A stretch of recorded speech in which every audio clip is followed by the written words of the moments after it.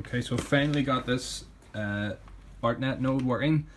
I'll give you a very quick video demo of it here. I don't have a lot of memory left on my phone, so hopefully it doesn't run out before I finish. So this is very messy at the minute. This is my original Ethernet shield, which didn't work, and I had a DMX circuit and all soldered together here, but I've had to use this one here connected to the breadboard, and it's all wired across. Very messy at the minute, but I'll tidy that up.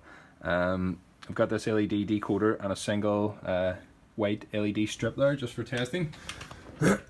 So my Arduino code is here. I'll upload this. There's no point going through it all now as I don't have time, but if I open up Jinx here, I just have the matrix set, 4x4 matrix. Don't think that matters. There's my Arduino IP address and all in there.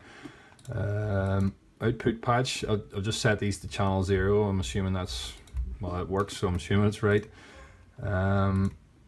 Network options, I've got my PC in here, my PC IP address, and I will start the output on Jinx here, and I'll just select strobe here, and we have a flashing LED strip